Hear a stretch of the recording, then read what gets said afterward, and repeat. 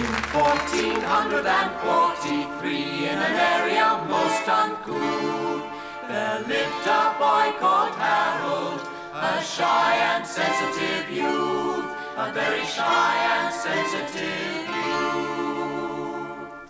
Oh, I know a gal and her name is Hillary. Took her for a walk down by the distillery, put her in the club and they put me in the pillory. Poor old Harry Slackbit. Gidgy then. Here, cook that over there. That's a lovely bit of muffin, eh? Oh, all that meat and no potatoes, eh?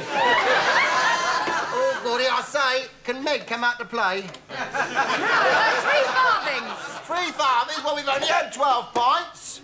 Blimey, I thought your Squire Reef was going to start pegging prices. You leave Squire Reef alone. He's promised to take me for a sail in his boat tonight. You want to watch him, girl? You get halfway across Broadstairs Bay and he'll run out of wind. No, that's something he'll never do. You're just jealous. Because you don't know no nobles. Don't know no nobles? My sister got Earl coming round this evening. I bet he's not a built-a-dill. He will be if my old man catches him. Here, Harry. Yeah? Is he entitled to bear arms? Oh, yeah, bare arms, bare legs, bare anything he likes. Right, I can't stand here all day long. I shall repair to my chamber. Why, has the handle come off, has it? What's up with him? Yeah, don't take notice of him. He got no sense of humour. They hanged his father this morning. Here, Harry. Yeah? You coming out of jousting tournament tonight? Now, them jousting tournaments are all fixed, aren't they? Now, look here, Lord Walton. I don't care what Lord Walton of Kent says. I'm telling you, them tournaments are all fixed. Look, the other night I went up Kenilworth. I seen the Kenilworth Crusher versus the Black Knight, didn't I? Yeah. Now, there's 2 falls each. Yeah. Then the Knight sticks his pike up Crusher's queer ass, doesn't he? Then the Crusher kicks him in the codpiece and wins by a submission in the 5th. I tell you, I seen the same jousting tournament 3 weeks ago down Windsor. They're all fixed, mate. Well. Yeah, cop them 2 over there, eh? Oh, lovely grub. Here. What? I don't think much of mine. No, there you go. You see, you're jumping to conclusions again, aren't you? That's the only exercise you ever get. Look, you're assuming that the attractive one of them 2 will go for the attractive one of us 2. No, I think she'll go for you, mate. I could have got a human being for the same price, couldn't I? Hi, darling. Hello, love. How you going on? All right, eh? Yeah, how'd you like to be May Queen this year? I can fix it for you. I know Lord Morley and the judges. You must be out of your medieval mind. I'd like to be May Queen. It must be a face. It's got ears on it. I was Miss Bunstopper last year. That don't surprise me. My mum says I've got the kind of face that turns men's heads. You don't do their stomachs any good either. I've got the figure of a 19-year-old girl. Well, give it back. You'll get it all wrinkled. But here, listen, I'll tell you what, darling. You fancy a little dance? Let's go up to Village Green, have a jig round the maypole. Or the Omen Colonial, if you prefer. I don't Yeah, mind. he'll serenade you. He can sing. He can sing and play the lute. Go on, Harry. Give him a song. They don't hear me sing. We do. No, you don't hear me sing. Come on.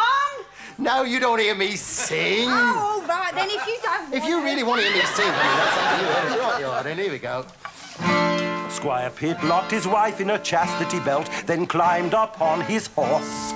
But he left the key with the footman, lest he was killed in the wars. Up at the window he saw the footman waving frantically. He said, Squire Pitt, this key doesn't fit. And he said, you're telling me. Oh, monkeys, flunkies, half a ton of stew, brown tits, blue tits, a little cockatoo. Isn't that a dainty dish to set before the... Charming, isn't it? Here's me, singing me. Yeah, son. Yeah? I've been looking for a boy like you. Yeah. You've got a musical bent. A musical bent what? You've got talent. Those hands will one day find gold. And by the look of your nails, you've started digging already. Just stick by me and I'll make you top troubadour of the country. All you need is a group of glee singers with pudding face and haircuts, a sack butt, a viola, pizzicato, and not to mention a quadrille. A quadrille? I said not to mention a quadrille. And pretty soon you'll be rich. Half a mate? What do you get out of it? 50% of the loot. Oh, you're not cutting my loot in half. Oy vey. While his benefactor led the way, he followed cheerfully, but found that fame and fortune did not come easily. Off you go. Right, Sir Lou. She is so fine, she is so fair, I'd follow my lady anywhere.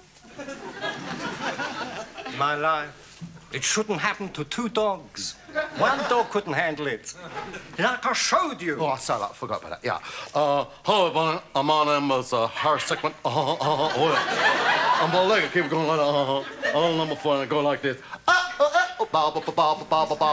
Dang, ding, dang, ding, ding, dong, ding, dong. She is so fine, she is fine, she is so fine. I'll follow my lady all the way to Memphis. Anywhere. Oh, yeah, but... That's good. And look, don't forget that sullen, underprivileged look. And the yodel. Here. And the kick in the air. And the strut.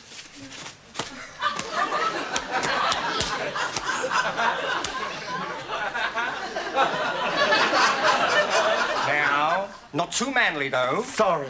And whatever you do, don't comb your hair. And pretty soon you'll be ready for the big time. So Harold and his minstrel group, they travelled far and wide. They sang in bars and coffee shops around the countryside. And then at last that moment, they knew when they would come. When they topped the bill that Sunday night at the London Parade Yard.